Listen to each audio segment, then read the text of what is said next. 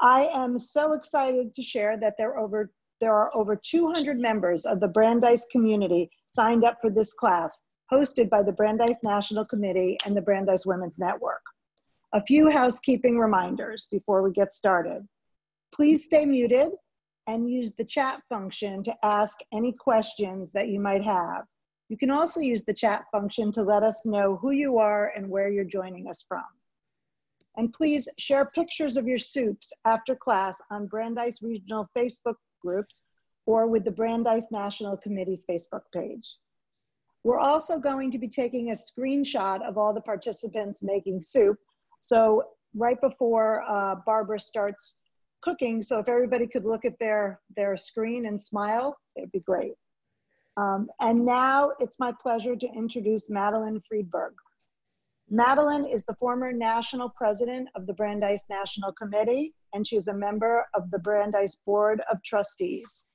Madeline, it's all yours. Thank you. I couldn't be more excited and honored to have this opportunity to welcome our class instructor, Chef Barbara Kamp. She's also my daughter. Barbara is a registered dietitian nutritionist, and she earned a master's degree in dietetics and nutrition from Florida International University. She's an associate professor at Johnson & Wales University of North Miami campus, where she teaches nutrition and food science. She's also a certified culinary medicine specialist through the Goldring Center for Culinary Medicine at Tulane University, and is certified in vegetarian nutrition through Cornell University. Before she became interested in food service, Barbara received her bachelor's degree from New York University, where her fields of emphasis were sculpting and silversmithing. She's lived all over the United States and has a great understanding and appreciation of each region's individual cuisine. She also lived abroad in England, where she continued to study sculpture, and in Brazil, where she became fluent in Portuguese. Please help me in welcoming Barbara and take us through this awesome class. Thank you.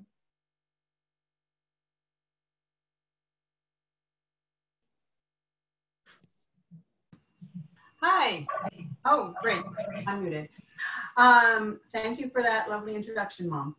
I am super excited to be here today and share with you not just the cooking techniques I'm going to talk about a little bit, but really the ease of making things like soup and I love soup and for a lot of reasons. And one, because it's easy. I can do them at any time. I can do them, the day before. I could do them in the one soup we're going to do, the second soup, the gazpacho, start to finish, 20 minutes. So a really quick way to sort of have dinner ready instantaneously. What I also like about soups, especially these two soups, is they don't require really higher level knife skills. And I find that both with my students, so day one, open knife kit class, right? Which end of the knife do I hold, chef? That the biggest barrier to really enjoying cooking is knife skills. And I see that that's where the struggle is. So I have a couple tips on knife skills. My first one is avoid them. Learn to use a blender. Blenders are great, right? Don't have to have good knife skills. Everything goes in the pot. You get a blender, you have a super elegant soup. Fantastic way to go. The other one is pre-cut items. My local supermarket is Publix, and in the produce section are already cut up vegetables, which I love if your knife skills aren't great, because cooking shouldn't be tedium. And I think the piece that becomes tedium is a lack of knife skills. And then lastly, the other option is to improve your knife skills. And the way I always equate it for my students is whatever activity is you like to do, golf, tennis, ride a bicycle, none of those things did you do the first time you picked up a tennis racket, a golf club, or got on a bicycle. And so it's practice. And that's the piece that I think there's like a disconnect. Like, I should hold a knife, I've seen someone cut, I should be able to cut quickly and efficiently as they do. And so I think that practice is a really big one. Even if you've been cooking for years and years, just like my mom, who I'm gonna pick on right now, who's a horrible cutter, right? Terrible knife skills. First problem is she picks the wrong knife, right? She's afraid of of a knife. And the knife I'm using today, this is a 8-inch chef's knife. It's pretty standard multi-purpose knife. This is a French chef's knife. And the way you know it's a French chef's knife is because it's curved, right? It has this curve. And that curve is your friend. And so when we cut with a knife like this, right, it's not serrated, it's a completely smooth edge. So this knife, what you want is to use the sweet spot. I don't want to cut myself, but which is sort of here to here. That's the sweet spot. That is the part of the knife that you really want to use. So it's important to pay attention to where you're cutting, like where on this knife blade are you actually making contact with your product? That's really important. The second thing is, how do we hold a knife, right? So the first one is, no, it's not a sword. So I'm not going to hold it like I would grip a sword. I'm not dueling. I'm going to take my index finger and thumb, and I'm going to pinch, and I'm going to lightly wrap my remaining fingers around. These fingers are for guidance, right? For sort of angle control. I'm holding the knife with this. It's not a death grip, right? I see a lot of people like really squeeze on it. Of course, it's too shiny in here to see, but like, you don't want white knuckles, right? You don't want to get tired when you're cutting. So really nice sort of pinch, wrap. That's sort of key. And the action is a circular motion. So I don't know if you guys can see what I'm doing, but it is the bottom end of my knife never leaves my cutting board, and I'm rocking, right? So I'm going up and around, up and around, up and around. This is allowing the blade to do the majority of the work, and I don't get tired. And the last thing I always want to do when I'm cutting is I want to have a claw. So I'm a righty, so my left hand is in this claw position, always. Meaning my thumb, my pinky are inside this sort of cage of my other 3 fingers. These 2 fingers are gonna make contact with the blade, which is why I can be cutting and looking at you, or the computer, and I have no fear that I'm going to chop off any of my fingers. So 30 years of doing this, they're all right? So the biggest thing is that if I always have contact like this, these 2 knuckles are always touching the blade, I cannot cut them off, right? So it's a rocking motion with these 2. So in terms of practicing, right, softer things are easier to practice with, so I totally recommend potatoes for practicing.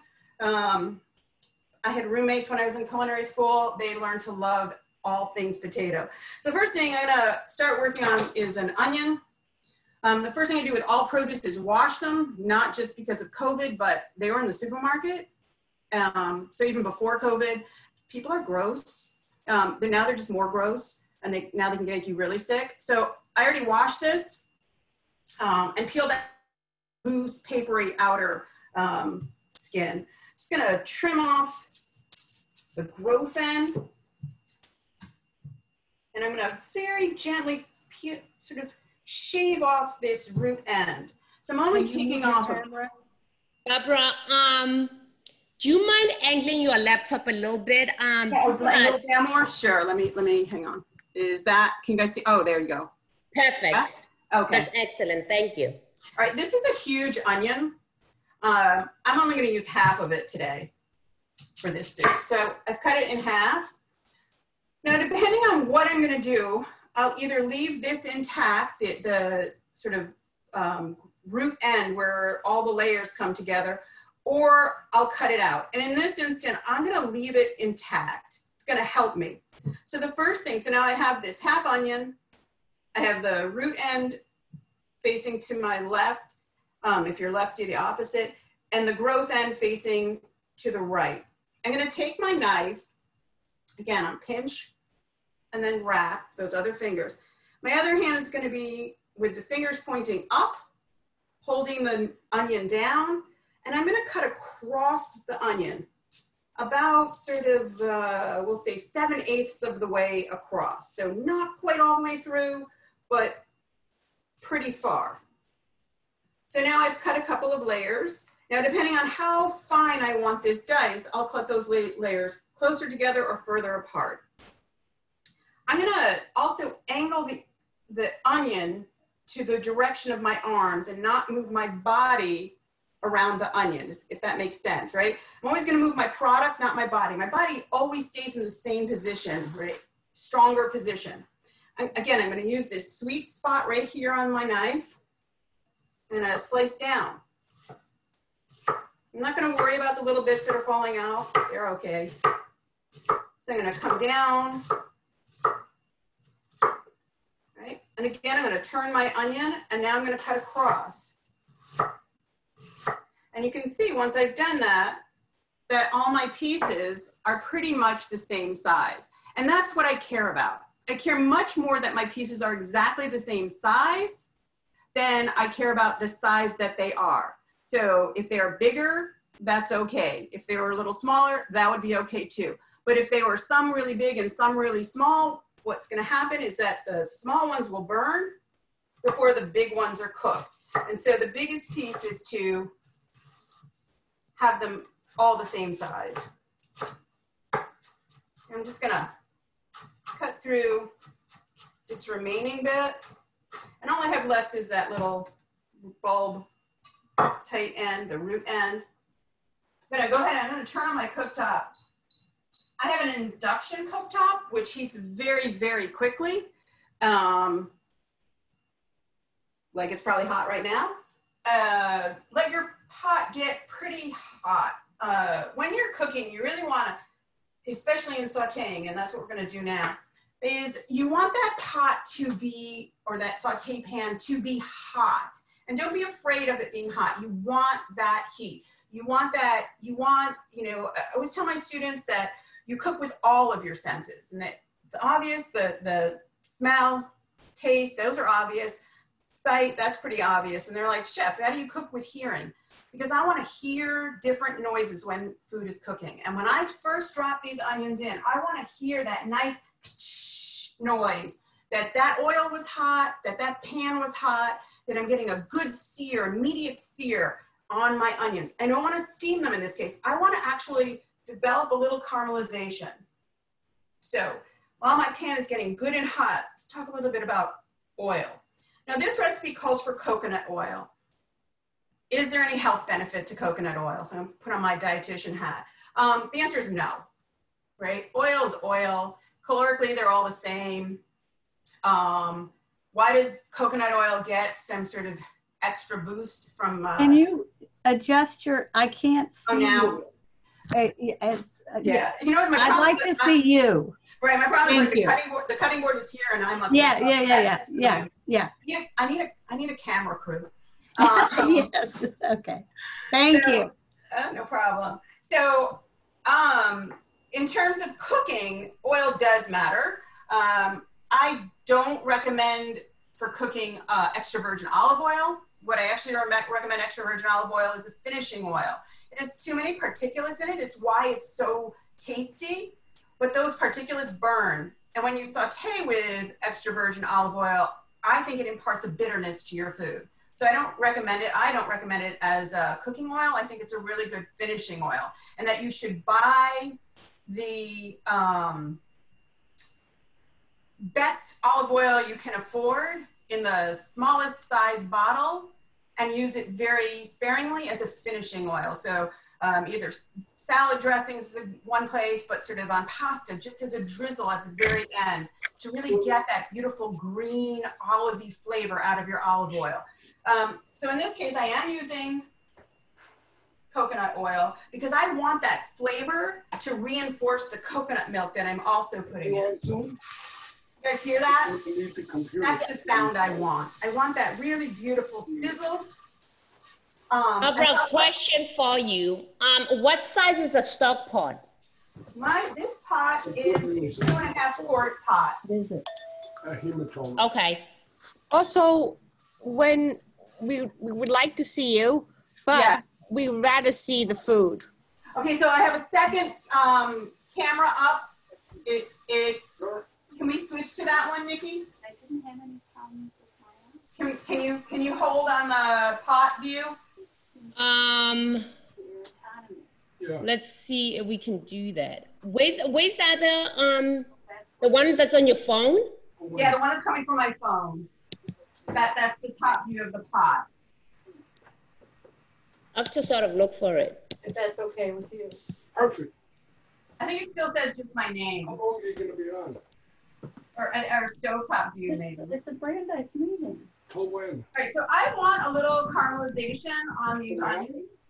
It starts at 6. I'm gonna let them cook for a bit. Okay. Please have the lady that's talking be quiet. Before we go to the Yes, the host, Nikki, can you mute everyone who's not talking? Yes, Yes. mute everyone. Okay, so you're still on my view, Nikki. Can everyone please stay muted? So let's talk about a little bit about curry. So we're gonna let these onions soften and caramelize a bit. We want to get a little golden color on them, not super dark in this instance, but a little color. And once they've gotten to that point, I'm gonna add my curry powder. So curry powders, Indian style curry powders, are spice blends.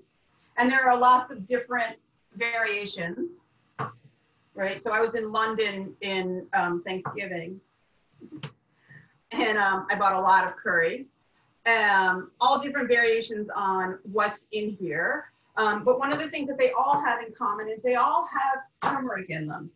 And why do we care about turmeric? Turmeric has an active ingredient called curcumin, and there's a fairly big body of evidence to support that curcumin is beneficial because it has some anti-inflammatory properties. And it's that internal inflammation inside of veins and arteries that are the contributors to the development of heart disease. And so there's some evidence that consumption of turmeric with that active ingredient curcumin is helpful. That said, and that is all absolutely good nutrition, good sound nutrition science. That said, the problem is there's no way you're eating enough, right? There's just no way, unless you really, really, really like turmeric, which in and of itself doesn't have a particularly strong flavor. It's what gives curry its yellowy color. But in terms of being able to, you'd have to eat like 2 or 3 tablespoons by itself a day to get enough curcumin to have any kind of real benefit. And power to you if you can do that, because I don't think I could handle it. So that'd be a lot of turmeric. All right, so you guys, can you see inside my pot now? Nikki, did we find that view? So this, the view that I have up top is the same. I'm unable to change it. So maybe if you just like tilt the camera to the pot. So it's pretty far. It's on the other side of my sink, so I can't. But can you find the one that's the phone? Because that one is right above it. So I can see that on mine. I don't know if I can, if there's a way I can. Okay, let me try. It still says my name. Got it. I don't know if that helps. All right, so I have, whoops. All right, so at this point, I've heated my pan. I put about 2 tablespoons of olive oil, or sorry, not olive oil, why did I say that? Coconut oil in here. It could be any other neutral oil, whatever oil you normally use. Like I said, with the exception of extra virgin olive oil. I added my onion, and now I'm gonna add my curry.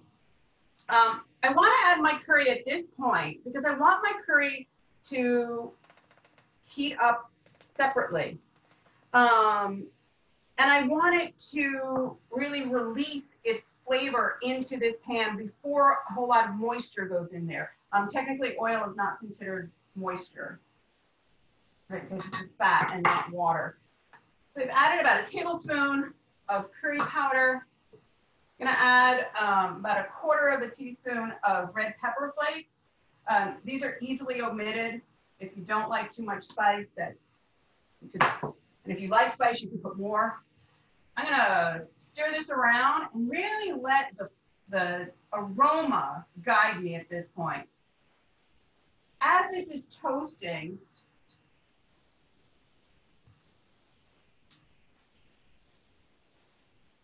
you can really get more of that curry aroma is going to start coming out. So I want to let it go for a bit. Let it toast. And I don't want it to sort of stick to the bottom too much, so I'm going to keep on kind of moving it around. So I've got my onions, my curry powder, and my chili in here. I'm going to let them kind of keep on cooking, and I'm going to chop up a little bit of garlic. I like to sort of just trim off that little fibrous end of the garlic. And again, because I know that I'm going to puree this soup later, I'm not so concerned with my sizes. Just want them to be pretty even.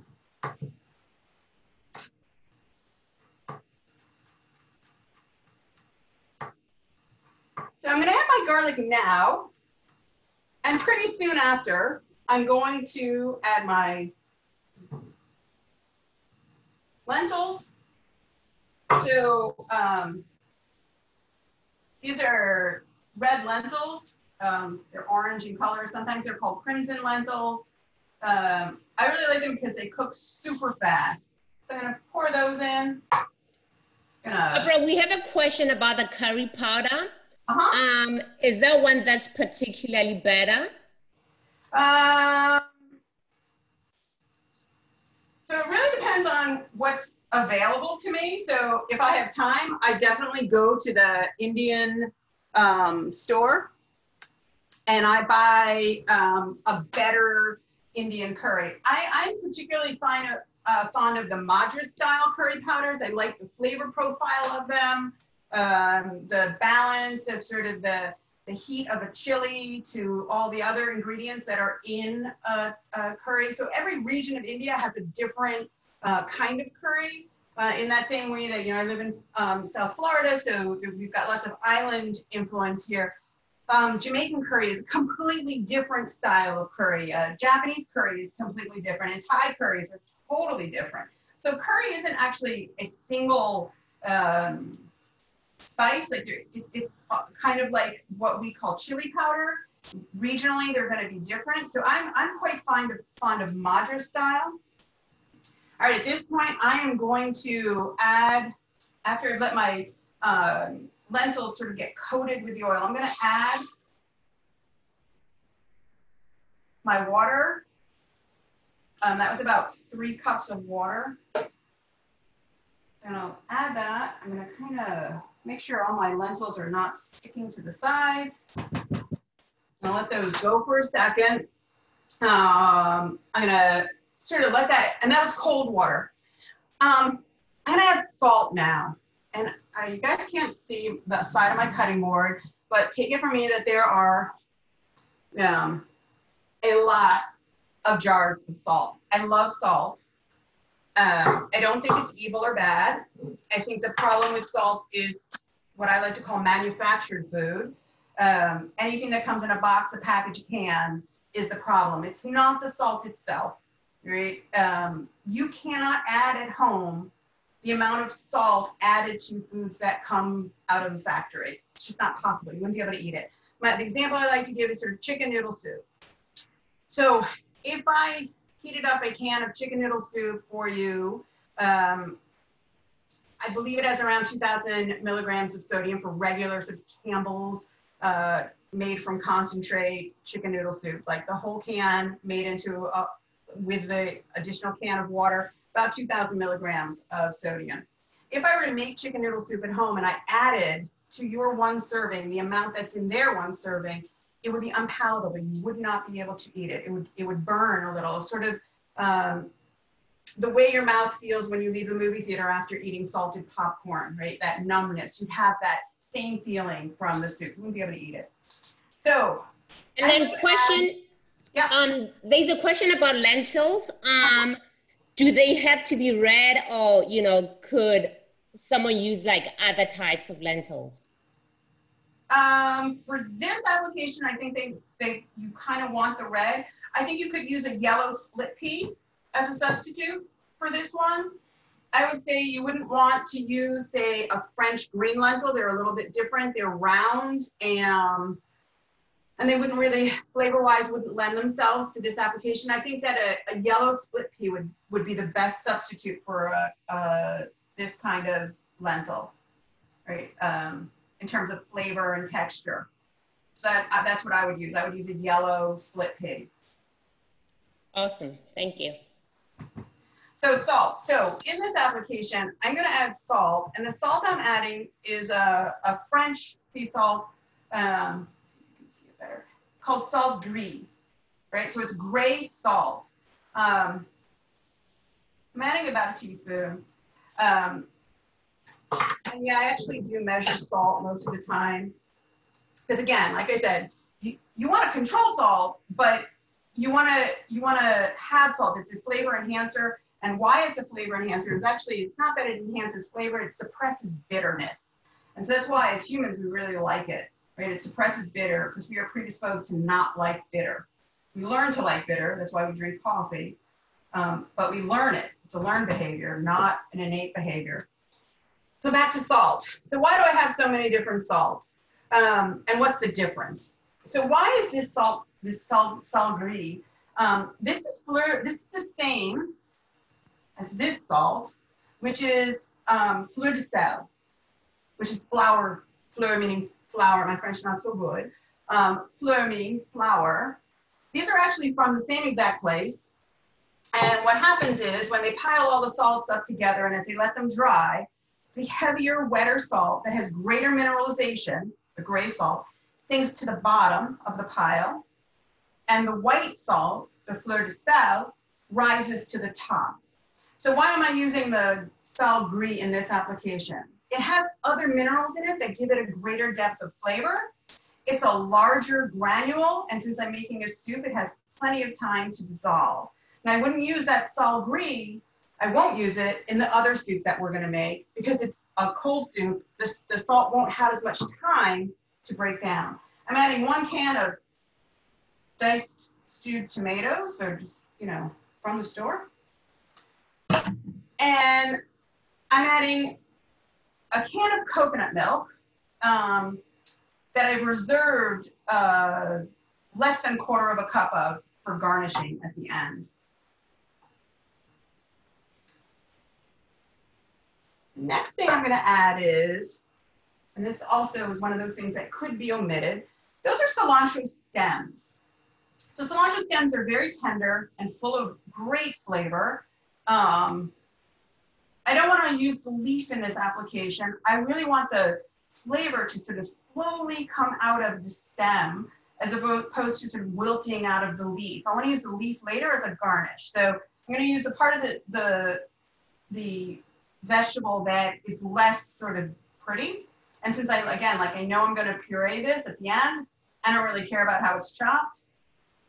And I'm going to add that. Now, if you hate cilantro, don't add it. It is not an essential ingredient to this mix. And you don't even really need to substitute it out for anything else. You won't miss it. All right, so all of that. Last thing I'm going to add is ginger. So I have a knob of ginger, and I think the recipe says a 4-centimeter piece, which is about 1 inch. I like ginger, so I'm going to actually add a little bit more than that. So I'm going to peel it just with a regular peeler. And I don't have to peel it perfectly because then I'm going to use my microplane. And I'm just going to directly into my soup. I'm just going to grate about half of this piece directly into the soup.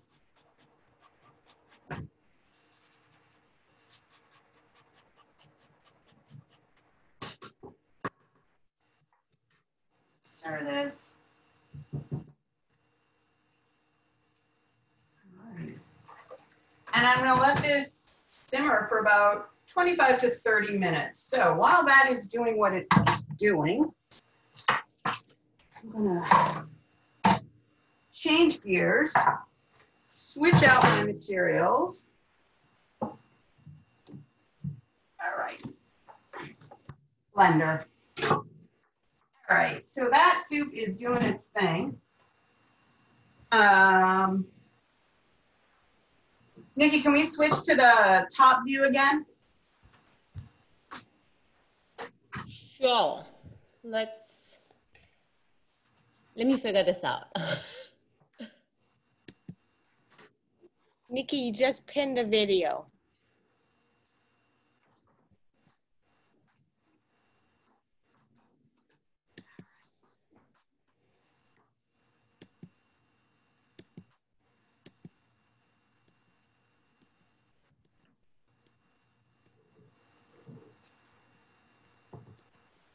Yes, no? Yes, I think. Okay, so now you guys can see me again and not the cooktop. Fantastic. Okay, so moving on. This is sort of a variation on a traditional gazpacho in that I've added, or this version has watermelon in it. And what the watermelon does is that this really beautiful, bright pop of sweetness. And I think that watermelon pairs beautifully with cucumber. And so this soup has both the watermelon, the cucumber, the tomatoes, and the red pepper. And those flavors sort of come together in a really beautiful, very balanced way. Really summery, really bright, sort of very refreshing kind of flavors. Grab my cucumber out of the refrigerator.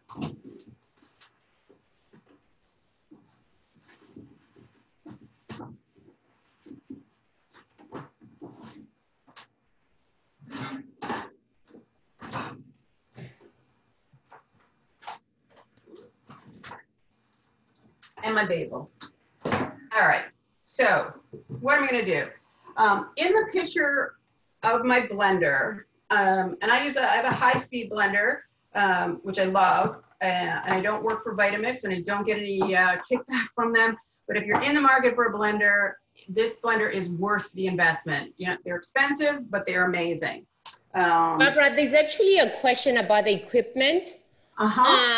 Is they mentioned blender and countertop blender, are they interchangeable?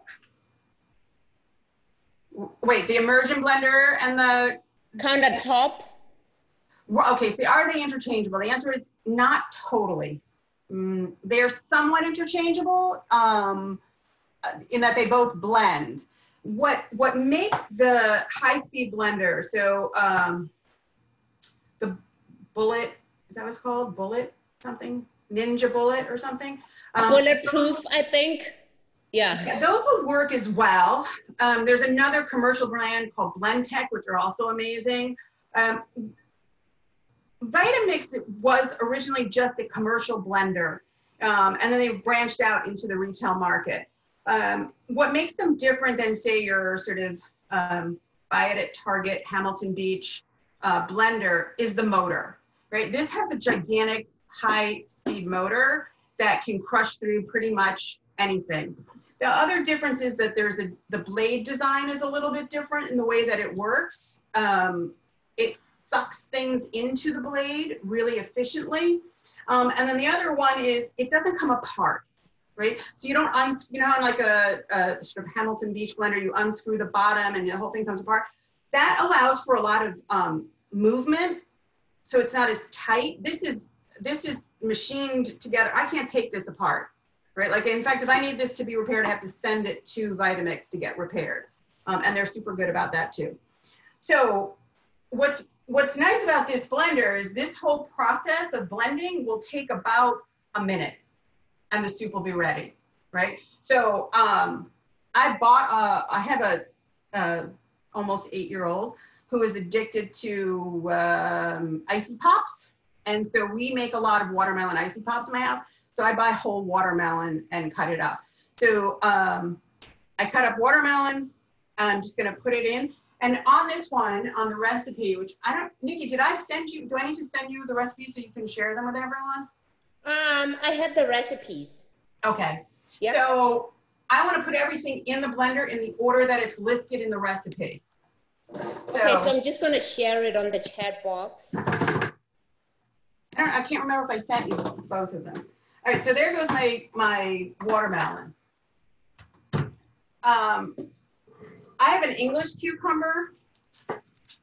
So I'm not going to seed it because it doesn't have seeds. But I am going to really quickly peel it. And it does not need to be peeled perfectly because everything, again, is going to get blended up. You remove the peel, actually, traditionally, because cucumbers are often coated in paraffin to help keep them fresh. So that's something you want to consider when you have a cucumber. While you peel it, is just check to see if it has paraffin on the outside. And it's a very, very thin layer of wax. All right, so I have peeled that.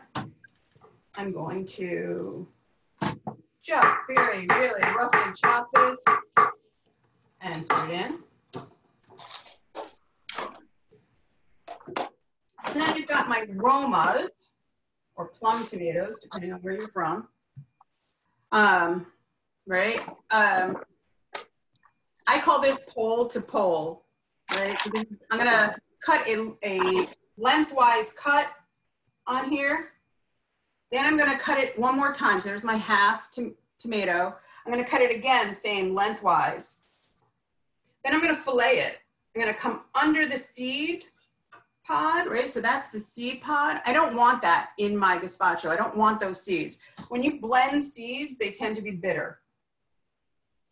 All right, so there go my seeds.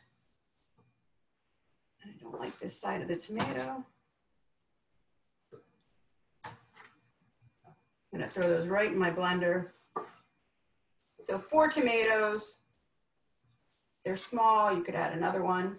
If you're not using the watermelon, increase your tomatoes to the equivalent of the 4 cups of watermelon. Now on this one, you have a lot of options in terms of flavor profile. Traditional in gazpacho is a splash of red wine vinegar, maybe a little bit of either cayenne pepper or Tabasco, pretty traditional. You have other options though. If you like spice, you could use the canned chipotle pepper in adobo, right? So one of those with a little bit of the adobo sauce in there will give you this really nice pop, right? A little heat and a nice smokiness because those peppers are smoked. So that's a really nice option. All right. So there's so next I'm gonna add my onion. On the onion, now last time when we had the same onion, I'm gonna use this other half, I left the little root end intact. In this instance, I'm gonna cut that out because I'm gonna throw in the onion just roughly chopped. Barbara, is there a substitute for the onion? Or can it just be omitted? I mean, I suppose you could omit it. I don't really have good, I don't have a non-alum base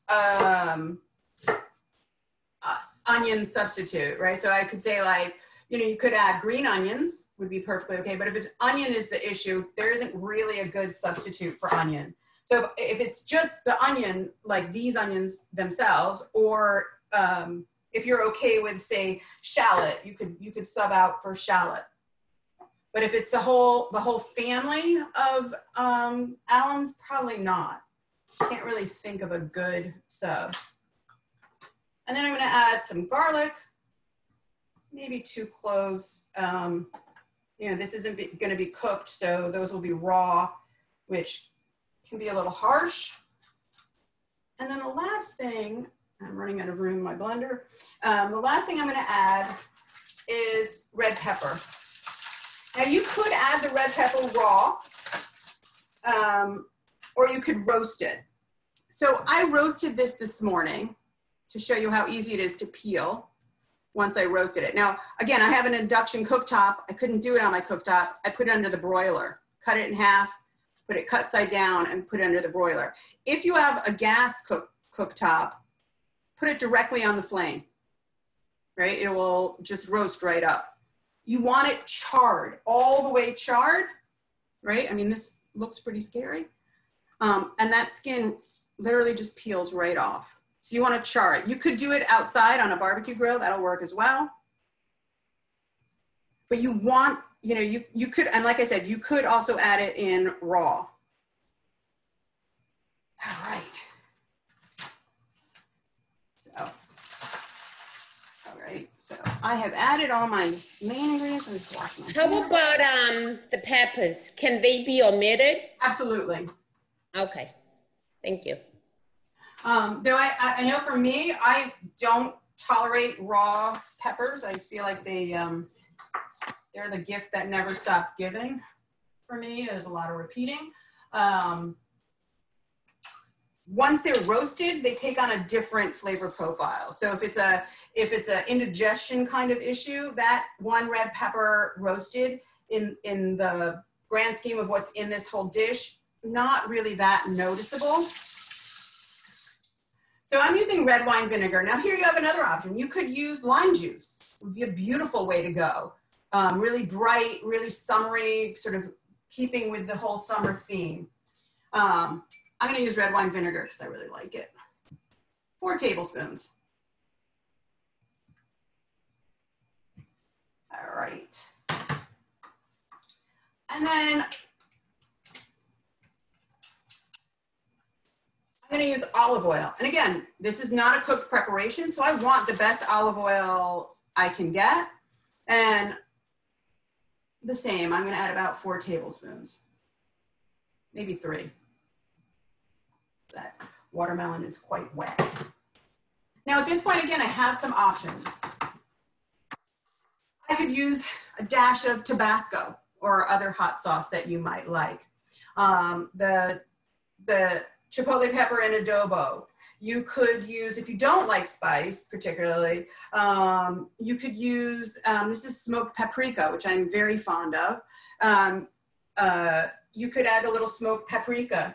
I'm gonna use a French hot pepper, and I know you don't normally associate French cuisine with hot peppers, but they have a lovely hot pepper called Espelette, and it comes from the south of France. Really common there. It's quite spicy, like a cayenne. It's a very similar looking pepper, small pepper, like a skinny little red pepper. Has great flavor, right? So you don't just want heat for heat's sake. You want heat that also brings with it a whole bunch of flavor. So I'm just gonna, this has a shaker top. I'm just gonna put a couple shakes in there.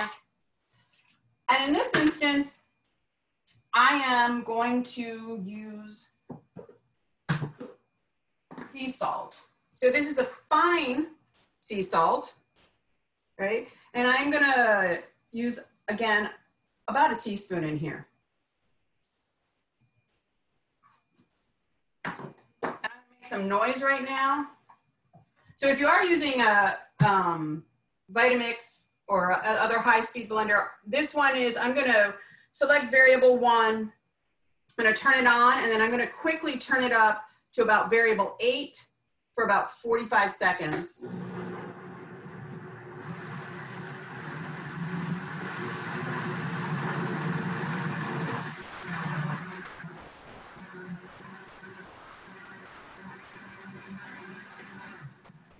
And that's it, it's done, right? Was that fast enough, you think?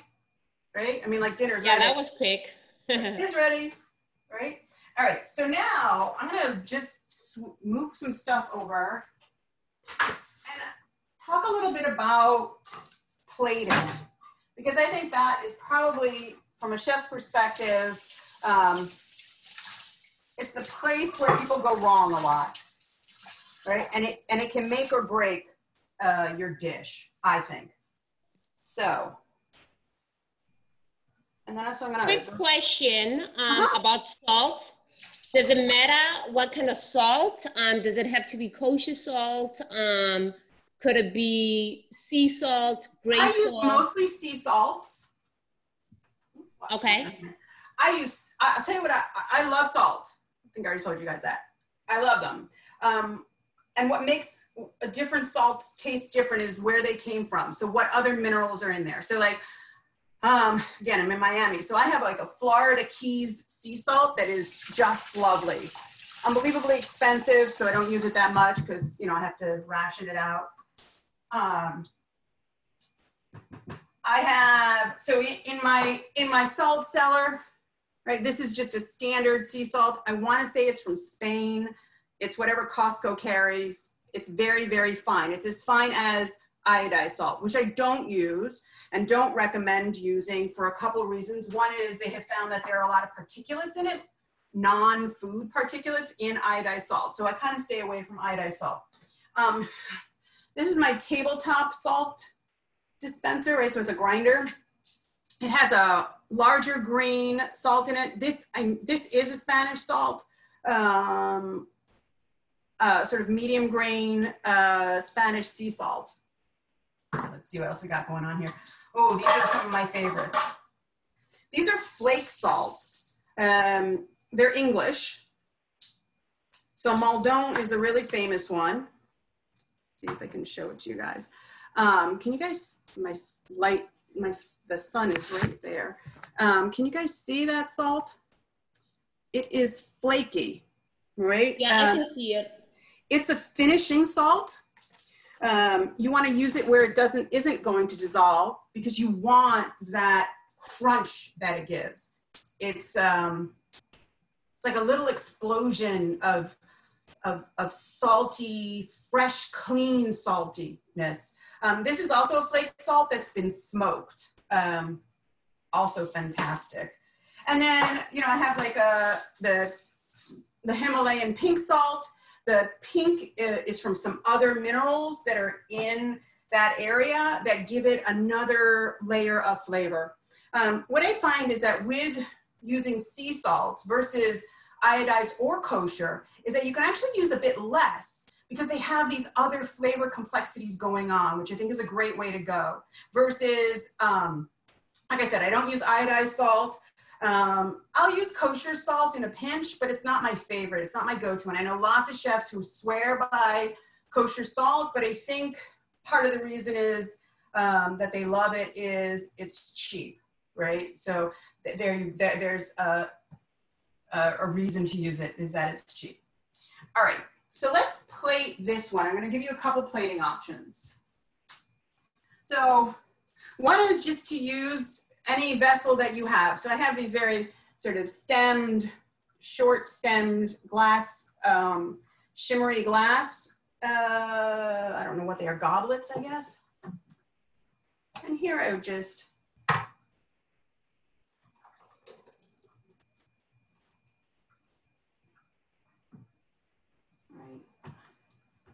on this, had I used, say, lime juice in my mixture, I might actually just garnish it the way I would, say, a cocktail. So I'm just gonna garnish with a lime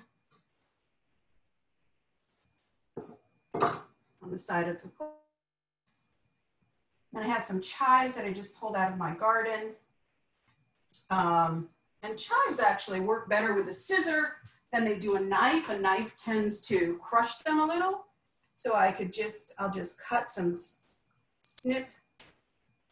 So you're seeing a recipe where it says snip some chives. They really mean snip it, like with a scissor. Right, so maybe I'll just sort of. Barbara, can you talk a little bit about the consistency of the gazpacho? Like, how much pureeing would you say one should do? You want it somewhere between super chunky and smooth applesauce. Is that right? And again, you know, this is a matter of personal taste. I like it sort of medium, like a homemade applesauce, a little bit of texture, a little bit of chunk to it, but I don't want individual pieces, right? So this is my one option for plating, right? Very simple, fresh, clean. So give me a second, I'll be right back. So I have I'm gonna tilt this down again so you can see what I'm doing. So I have my dinner plate with a napkin that I folded. And then I made an ice bowl. So this is a bowl made out of ice.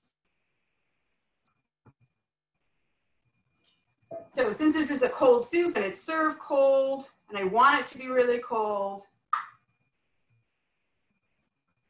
I think this is a super elegant, simple. And here I'm going to just float a little lime wedge on it, maybe some bigger pieces of chives. Right? You guys see that? It's going to stay super cold, right? I mean, this literally, I filled this bowl. So this is just my regular bowl. I filled it with about an inch of water, froze the water, got another bowl, set it on top of that frozen ice and filled it with water around it, put it back in the freezer, bowl, right? Super easy. And I think a really great impact for service. Right, I think this has a lot of ooh-ah factor to it. Right, if you're more organized than I am, sometimes you can actually embed herbs in the bowl. So you have like this beautiful, like rosemary works really well, or the chives would work really well, sort of frozen inside your bowl. Also very pretty. So, all right, I'm just going to set this aside and go back to our other soup. So let's see how we're doing here. Barbara, that looks so elegant. It's really beautiful. I love that ice bowl. It's so easy and has a lot of impact. Oh, I didn't put my basil in, but that's okay. So would you mind repeating the step about the ice bowl again? Sure. So I just took this is sort of a medium-sized mixing bowl. I filled it with about an inch and a half of water, found a level space in my freezer. That was the biggest challenge. Froze it. And then after it froze, I put another bowl in it and filled it with more water. Put it back in the freezer. I put a little bit of water in the bowl that I put on top to keep it from floating around. And then I put it back in the freezer and then just pop the inner one out and pop the other bowl out and I could make another one, right? Maybe it took an hour, right? For the water to freeze all the way. And then the really nice thing is that if you don't love the shape of your bowl, you can run a little water on it, reshape it, make it deeper, make it more shallow, whatever you need to do, right? So I didn't, my first version of the bowl, the serving part of the bowl was too deep. So I just poured a little more water in and put it back in the freezer, right? The other really nice one about it that my husband really appreciates is there's no cleanup, right? There's no dish to wash, right? And he is the official dishwasher in my house, in my mom's house. He's just the official dishwasher. So there's no cleanup. You just drop it in the sink and let it melt. So it's kind of amazing.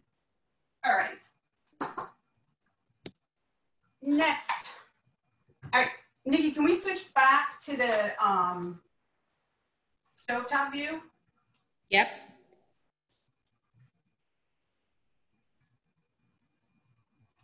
So this recipe I got from a chef named Yotam Ottolenghi. I sort of made some minor modifications to what he originally did. And he likes to serve it right at this point, sort of rustic. I'm not a fan. I think it looks ugly. So I like to puree it. So I know it's done because I can pull a lentil out and it smushes with my fingers, right? I just smushed that right with my fingers. So I'm going to use a different kind of blender. So now this is my immersion blender, right? And why I like to use this is that, again, there's only one pot still. I don't have to transfer this into the blender hot and deal with that. So I'm going to make a little more noise again.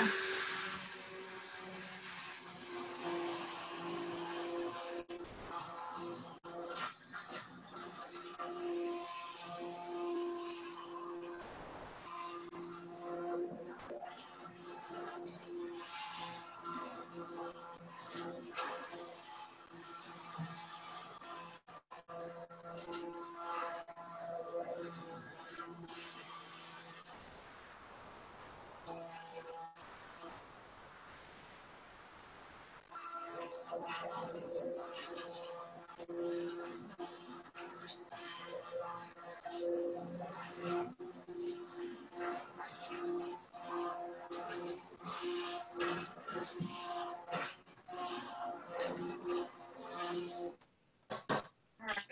want that quite smooth. All right. So now this, in terms of plating, what do I like to do? Let me get my plates.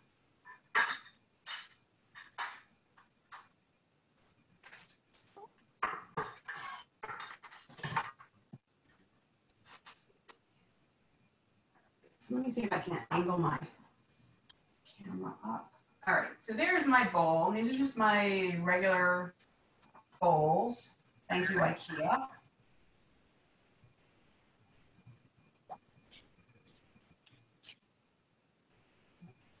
And this recipe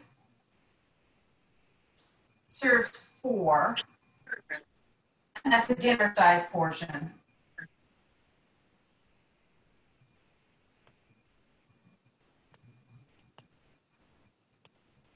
Okay. So this is my reserved coconut milk. I'm gonna just drop some little dots.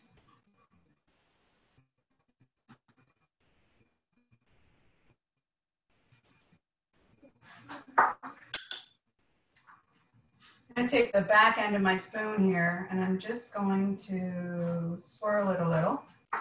Again, I'm going to float. I love lime slices. I think they're quite beautiful. And then I have my reserved cilantro leaves that I'm just also going to place on here, sort of randomly.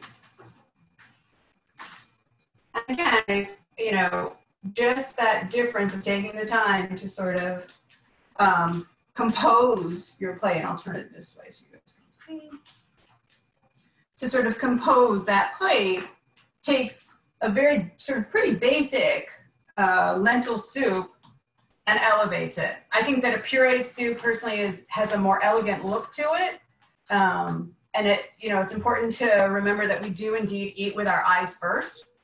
And so that presentation just elevates the experience of having this soup. I would serve this maybe with a flatbread, simple flatbread would be really nice with that. With my gazpacho, I might maybe have sort of a grain salad with that, like a quinoa, like a light quinoa salad, or even maybe, I don't know, tuna. So in my house, it's not tuna, it's tuna, made with chickpeas instead of tuna fish. So those are our 2 soups. Barbara, how long would that last or stay fresh in the fridge for? The gazpacho or the lentil? Both. The gazpacho will separate, so you have to mix it up again, right? So the water will sort of, or the watery parts of it will sink to the bottom, and the top will have the fruit or vegetable pulp. So you have to be mixed again. I would say the gazpacho probably 4 or 5 days. Again, because it has, you know, a fair amount of, from the watermelon and the tomato and that sweet onion, there's a fair amount of sugar content, and I would think it might actually ferment if you left it much longer than a week, so 4 or 5 days. The lentil soup will last a little longer, and it freezes beautifully, right? This is a great one for freezing. So that's the other option. But again, I mean, I usually find that for most foods, fresh foods that you make, 5 days, week at the most, pretty standard. But this definitely, the lentil soup freezes really well. Great one for freezing. Okay, If awesome. you don't have that processor that you have, can you use a regular food processor? Instead of the one that the immersion one? Yes.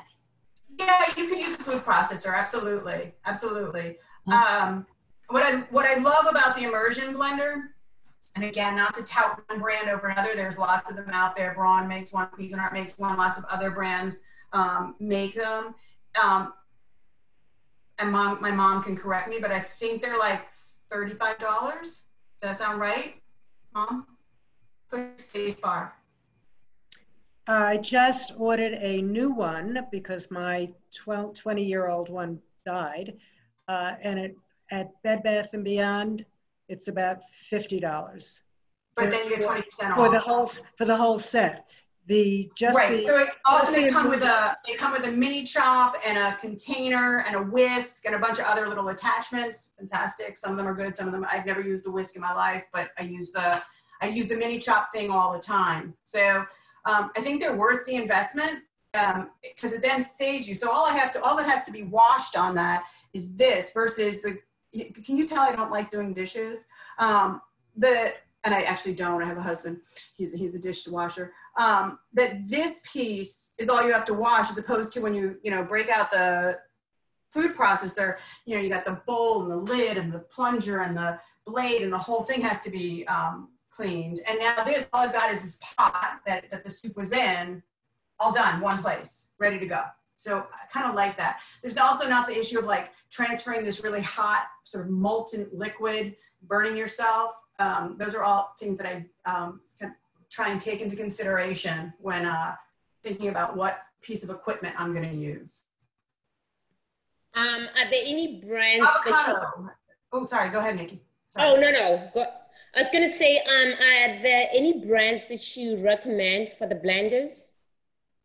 Okay, so for the upright blender, the regular blender, I am a big fan of Vitamix. They're expensive. It's a hefty investment, $300 or $400. But mine is going on 15 years and still chugging along, super strong, no problems.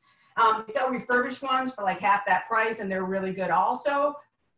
So I really do like Vitamix. That said, I think that the Ninja makes a pretty good blender now, and that one's about $100. I would stay away from the sort of Hamilton Beach, the one with like all the little buttons that I had when I was in college, that I never really understood what was the difference between puree and blend, right? They used to have those knobs, little buttons, because they burn out. The motors just aren't strong enough to do all the things that you might want to do in them, and they usually don't last years and years and years and years and years. Though, that said, depending on how often you use it, we use our blender a lot in this house, right? We are smoothie, icy pop drinkers, gazpacho eaters. So this blender gets used once a day at least.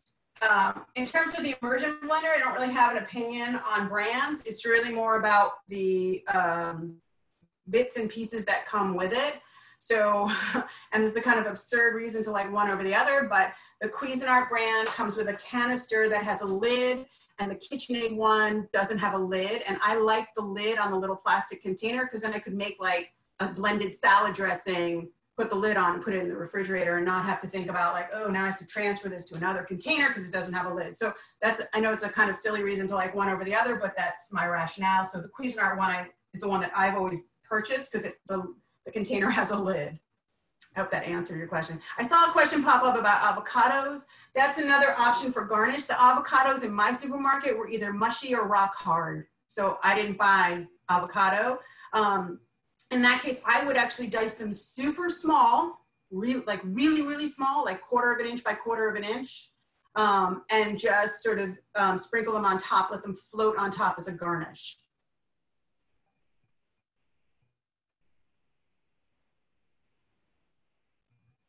Yeah, I totally forgot to add the basil to my gazpacho. It's sitting right here, and I totally forgot to add it.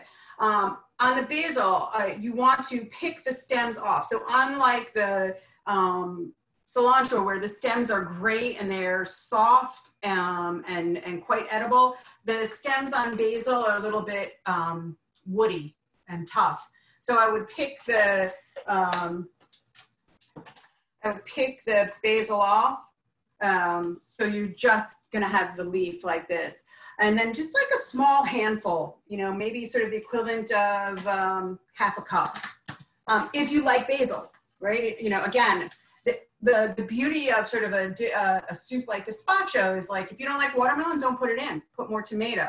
If you don't like spice, don't put it in, right? If you like spice, put more in. So those are all sort of your options. You know, if you love sort of green onion, put green onion in. Really, it's sort of sky's the limit. If you don't like, say, red pepper, or you don't have a red pepper, you have a yellow pepper, use a yellow pepper or an orange pepper. I wouldn't use a green pepper. I think the flavor is a little too strong.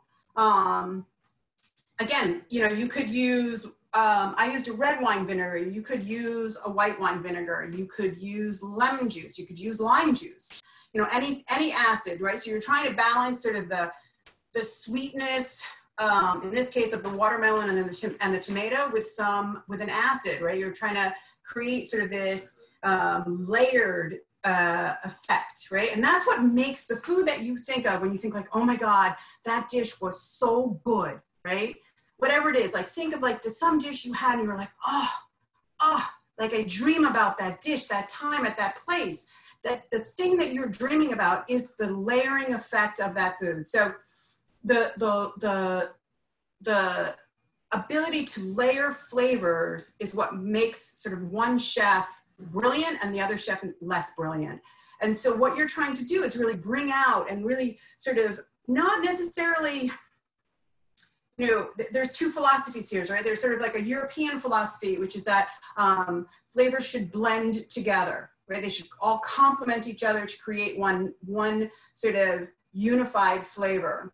And the other philosophy, sort of a much more sort of Asian philosophy, is that the flavors should contrast each other. So if you've eaten Thai food, it's a really good example of that, right? So you know, you'll have a Thai dish, and not only do they balance, you know, sort of contrast and layer flavors, so you'll have like really earthy umami flavors like soy brains, and then you'll have these really bright high notes like lime, and then you'll have that sort of you know, they also do it with texture. You'll have like the crunchy of some peanuts and the sort of, for lack of a better word, the mushy of the rice noodles, a really soft chewiness of a rice noodle versus this crunch of the peanut. That sort of creates this very interesting explosion in your mouth. And that's sort of why most people sort of eat Thai food, if you like cilantro, because they're heavy in cilantro, have that experience with it where they're like, wow, that was so, you know, I always say like the lousy Thai place is better than the okay Chinese place. Like I'd rather get lousy Thai than okay Chinese. Chinese is a little different. It's a little bit more, you know, Chinese food is like all kind of middle note, right? You're all here, unless it's really spicy, or otherwise you're kind of like right here. Whereas in Thai food, you're like up, down, in, out, crunch, soft, right? That's part of that explosion of flavor that makes food sort of pop and make it exciting. And that's what you want. And I would say even more so when looking at plant-based cuisine, because when we talk about food and food notes, so if we sort of compare food flavors to music, you know, the obvious ones like high notes are your acid, your lemon, your lime, your hot sauce. Those are high notes. Your low notes are like your grilled meat, your grilled mushroom, your really earthy, low, kind of hold the bass in the music notes in flavor. And then everything else kind of falls in the middle. Think like zucchini, cucumber by itself. Like it's just sort of middle note. And when you're dealing with a plant-based diet, a lot of your food is coming from this middle note area and needs a little bit more manipulation than a meat eater diet, right? Because meat eater diet is already going to be high in umami. And if you guys are familiar with umami, sort of like the fifth flavor sensation, right? So sweet, salty, sour, and bitter, and then umami. And umami is, I like to call it the of food. It's the why we like grilled, like why you like a roasted chicken better than a boiled chicken, right? It's that the roasty notes that come out, that as humans, we are predisposed to like it. Just across the board, every culture, we like it. And so when we're talking about plant-based cuisine, to really maximize that, we have to work a little bit harder to do that, right? So for example, in the lentil soup, I caramelize those onions to develop that depth of flavor, right? So that's a step I would never skip in this instance. To really bring that heavy, that richer, darker note to this dish. And then it has all these other really high notes, right? It's got the cilantro, which is definitely a bright green kind of note. I mean, that if someone asked me to describe the flavor of cilantro, and if you like cilantro, if you hate cilantro, it tastes like soap. If you like cilantro, to me, it tastes like green. Like if a color had a taste, cilantro is green, right?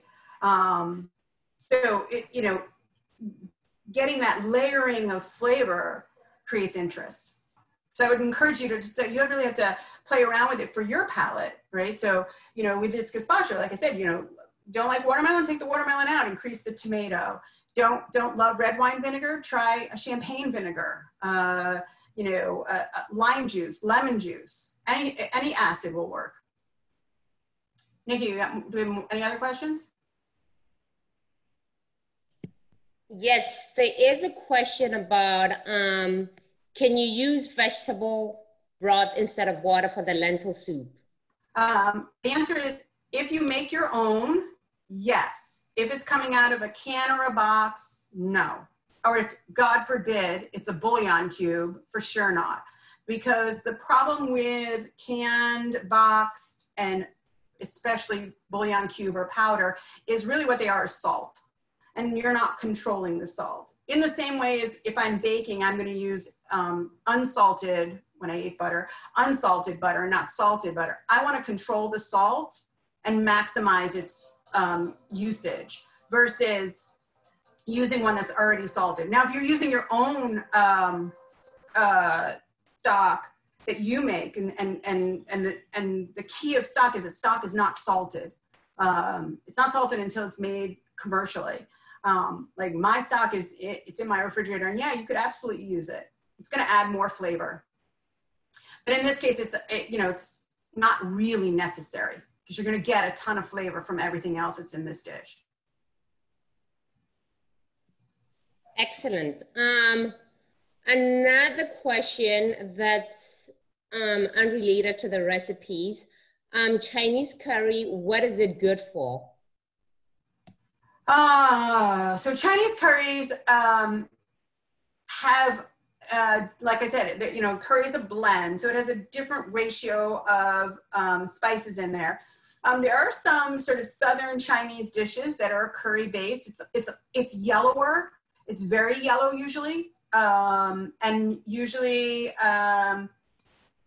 it's actually the curry that you see a lot, like McCormick's standard curry has a much more sort of Chinese-y bent to it than Northern Indian bent to it. Which, if that it's about preference. Like I personally don't care for like the Japanese curry at all. Like I don't like it. But it's personal preference. In the same way that I'm sure if you eat chili powder, there are different blends. There's like a New Mexico sort of more style than a Texas style of chili powder blend. It's really about what pepper was used, how much sort of what's the ratio of say cumin to garlic to the peppers. Like all of those are going to change the way the flavors, right? So the actual type of pepper that is used, which is why I love that Madras style, because it has good heat, but tons of other flavor. And I'm a big fan of like, it can be spicy, but it needs to be something other than just spicy. Which is like, say, for example, I'm not a fan of Tabasco. I think Tabasco has one note. It's like vinegar spice. It's kind of boring, right? And it's great on your eggs, fantastic, have it on your eggs. But like, as an ingredient, it's not very dynamic. And since there are like a gigajillion different hot sauces out there, go try them. Right, and some of them aren't hot, right? They have a little, they're picante. They have a little prickliness to them, but not burn your mouth like, oh, I'm dying. No, I'm sweating. No, right? So if you want that really the sort of more complex flavors. Okay, I don't see any more questions, so I'm gonna hand it over to Amy Cohen. Barbara, these were really, really awesome, fun, elegant dishes. So thank you so much. Amy? Okay, first of all, I just have to say I'm so excited about that ice bowl that I can't stand it. So I want to thank everyone for joining us for this event, and a special thanks to Madeline Freeberg and Chef Barbara Kamp for leading the class. A recording of this class will be available soon on the Brandeis Alumni Association website. Again, please share your soup pictures on the Brandeis Regional Facebook groups or send to the Brandeis National Committee. And we have a lot of programming going on at Brandeis, so be on the lookout for many other events from Brandeis University. There's something for everyone. You won't be disappointed. Most importantly, stay safe and stay healthy. Thanks for coming tonight.